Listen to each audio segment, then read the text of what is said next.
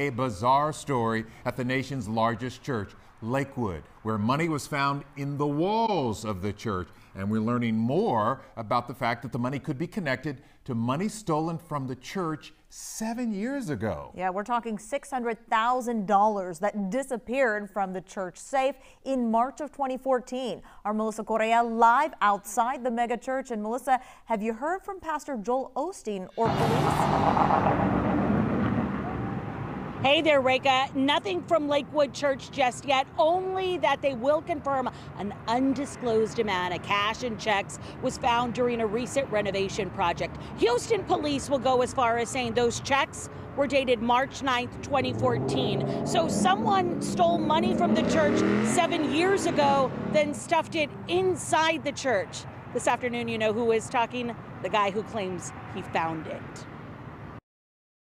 Thursday, the Bull Morning Show asked the million-dollar question. Have you ever found anything of value? Listeners called in. I found $20 or I found $50. And then this guy, Justin, called and he said, yeah, I found $600,000. I was doing some plumbing work at the Lakewood Church, and I discovered their money in the wall that was stolen back in 2014. Whoa. Wait, what do you mean? How much money?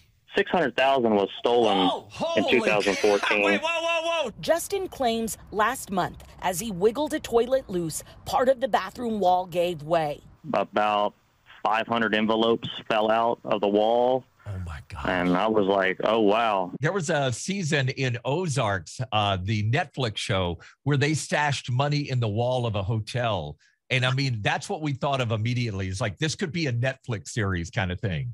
Art imitating life. When he started talking about it, I mean, we were Googling. It's like, yes, I remember I mean, it was a big deal here. In March 2014, KHOU 11 reported someone stole $600,000 from the church safe. One staff member here told us off camera that whoever did this had to be a real lowlife. Someone with a bizarre plan to steal money from the church safe and stuff it into the church walls, only for it to be found 7 years later by a crew doing renovations. And don't you wonder, like, what happened to the person who stashed the money in this wall? I mean, why did they never come back for it? It's the answer only God knows for now. Let's hope Houston police can continue investigating this case and figure out who put the money inside the church. Listen, that